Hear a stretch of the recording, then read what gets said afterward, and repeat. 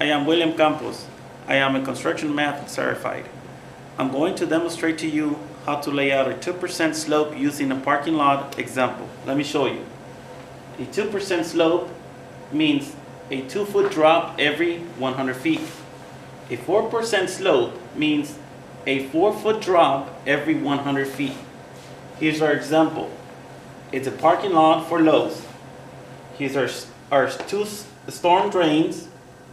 And at 100 feet, we have 2 foot of elevation. So we're going to put dirt all the way across 2 feet. And it has to be 2 foot higher than the storm drain. At 200 feet, it has to be 4 foot higher than the storm drain. At 300 feet, it has to be 6 feet higher than the storm drain, all the way across. At 400 feet, it has to be 8 foot higher than the storm drain, all the way across. On 500 feet, it has to be 10 foot higher than the storm drain, all the way across.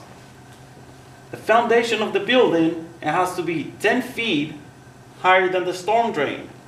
And it lands in between the 8 foot and the 6 foot. So the water can run through the sides. And that's how you get the elevation on a 2-foot slope. Thank you.